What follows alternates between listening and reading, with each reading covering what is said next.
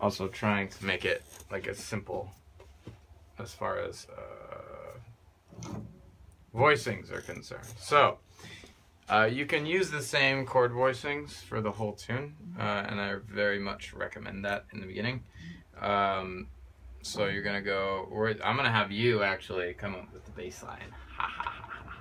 So, but your right hand, you have third inversion D7, first inversion G7, third inversion C7, and then first inversion F6. So if you can memorize those, that's most of the song. And I want you to notice your thumb. It's one of those inner voice things that I was talking about. And then this voice. Kind of cool. Anyway, it's the wonderful thing about these progressions. And then you're gonna go.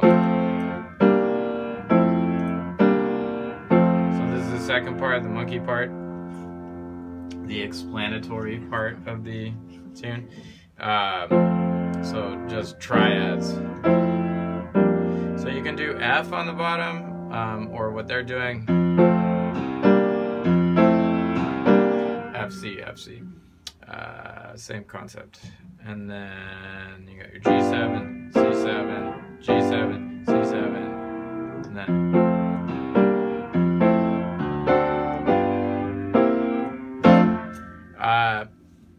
And as far as the bass line, we're going to come up with a walking bass line. So remember the concept. It's basically you got 4 beats to get from point A, which is D, to point B, which is G. That's my rim shot. Alright, so you go. You can walk the scale, or you can walk the arpeggio. Right? Or you can. Because of course we're in F major, so think about F major. And then from G to C, you can go passing tone or passing tone. Remember when there's a passing tone. Now interestingly though, from D to G, if we are going this way, there is not a passing tone.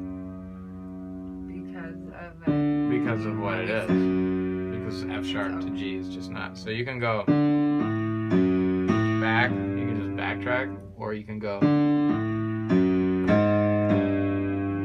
outside of the key, but whatever. Jazz is dissonant. Okay?